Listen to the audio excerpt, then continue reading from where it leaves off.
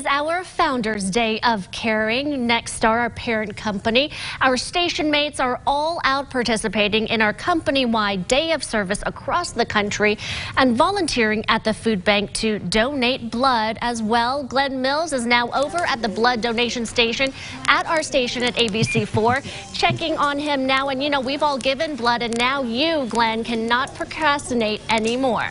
Oh, I tried to put it off all day long, Saray, but here we are, ready to go. I'm with Sam Hughes with the Red Cross. She's preparing everything for my donation here. Sam, first off, talk a little bit about why it's so crucial to donate blood, especially this time of year.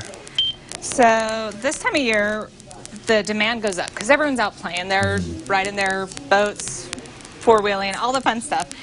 And the demand goes up, but unfortunately our supplies go down because we just can't keep them on the shelf. So this is an opportunity to really give back to people in a dire situation here in our community. Yes, because on top of everyone playing, you also have all the people who have all the medical things that they need blood on a day-to-day basis, no matter what. Okay. And if we're using it all on all these other things, and we're not getting enough in.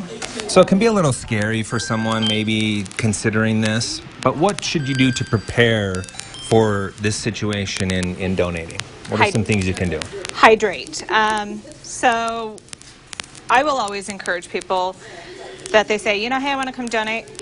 Increase your fluids, not just sodas, but water, juice, things like that, by about 8 ounces for at least 3 days prior.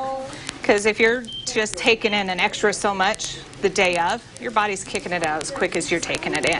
Got it. So I should have had this conversation with you 3 days ago then, right? Possibly, yeah. Okay, so, how are we looking here? Do I have a good vein looking great. ready to go? I'm just going to slide this up. Okay. And I just need to know, are you allergic to chlorhexidine or medical tape?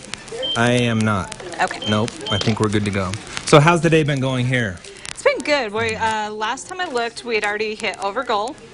So I actually had to send out for more supplies. Oh, wow. That's a good problem to have, though, right? It is. It's a fantastic one, and I don't mind having it. Okay. So. All right. What should I know as I'm starting to go through this process? I'm obviously going to lose some blood.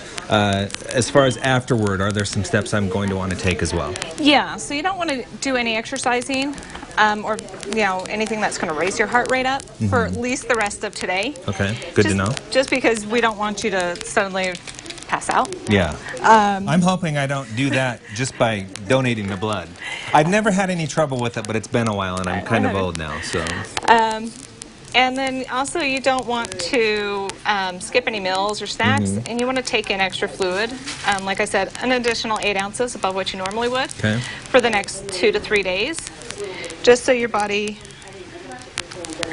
can, sorry, my scale didn't want to read. No problem. Just so your body can replenish what we do take. Okay. And you guys made it really easy for me today. I filled out the questionnaire online. I came in, just handed you a barcode, you scanned it, and we were ready to go take care of this piece of cake.